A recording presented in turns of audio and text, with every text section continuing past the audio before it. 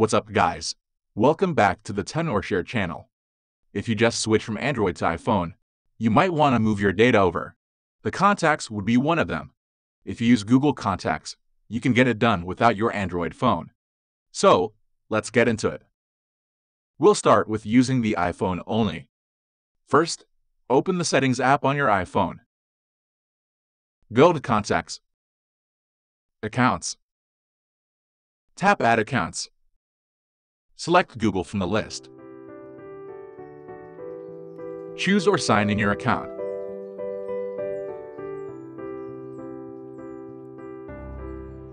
Okay, now we are here. Let's make sure the Contacts toggle is switched on.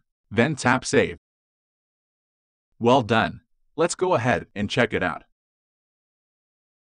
See, all our contacts have been synced to the iPhone. If for some reason your contacts are not syncing properly, iCareFone would be a perfect alternative for you. Before we start, go to Google Contacts on your browser. Sign in with your account. Click Export on the sidebar. Select the card for iOS contacts, then hit Export to proceed.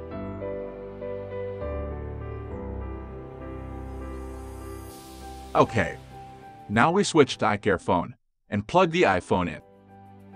Click Manage on the sidebar and click Contacts. Hit the Import button on the top left.